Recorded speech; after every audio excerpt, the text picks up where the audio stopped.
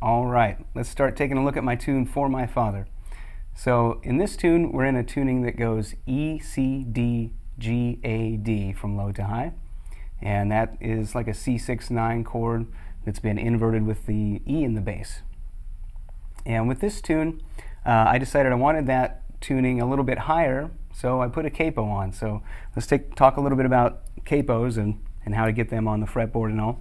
So with For My Father, this is going to be on the 3rd fret. And I like to use shub capos, that's what this is here. And one of the main reasons is they actually make a banjo capo that's really great as well. And I like to use that with some different tunings. And they also just have a really great design. There's a little roller here, so it makes it real smooth to get on and off with this design. All right, and then when you put the capo on, you want to be right behind the fret wire as best you can. So just like that. And with this shub capo, you tighten it up if you need to with this little dial here. So you want to make sure you're getting enough pressure on the strings. If it's too loose, you'll get some buzzing. Hear that? So you just got to tighten it up. Okay, so with the capo on now, this is now like an E flat 6-9 that's been inverted, and we have a G in the bass. Okay. All right, so let's start this tune by looking at the intro. Most of this tune is in 3/4 time, but the intro is actually in 4/4. So we'll start there, get through that. Let's check it out. So we're going to start by the 2nd fret on the 2nd string, and we're going to grab the 5th, 4th, 3rd, and 2nd strings all together. Okay? We're going to slide that up to the 5th fret, like that. And if you'd like, you can sort of arpeggiate that chord. Sometimes I'll do it that way, where I just individually sort of go through the strings rather than just grabbing it all at once. Just kind of a roll. So that's thumb, index, middle, ring. Like that.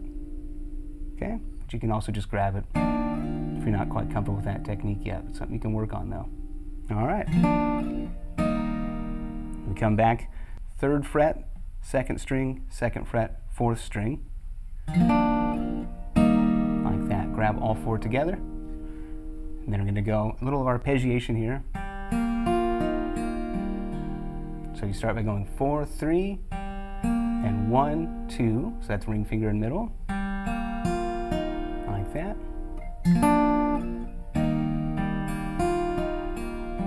3, 4, 5. And that's the end.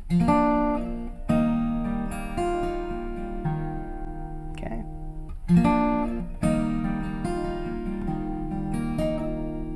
So next we're going to go 4, 3, slide the 3 up to 5 on the 2nd string. Okay.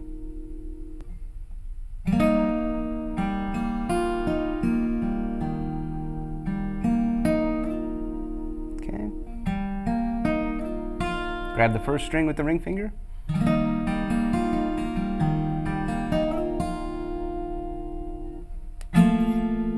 Grab this now, index finger 2nd fret, 5th string, ring finger on the 4th fret, 4th string, and then pinky on the 5th fret of the 2nd string. Also, I should mention that now that I've got the capo on, I'm referring to these frets as if this is 1, 2, 3, 4, 5. So I'm not saying 4, 5, 6, 7, 8 like that. All right, should probably point that out. So count this now as 0. Here's 1, 2, 3, 4, 5, as I'm talking about frets. Okay. So 2nd fret, 5th string. 4th fret, 4th string, open 3rd string, pinkies on the 5th fret of the 2nd. Have that. Okay. Grab those again. So this is 5, 4, 3, and 2 together. Same sort of arpeggiation as before. So 4, 3, 1, 2, 3, 4, 5.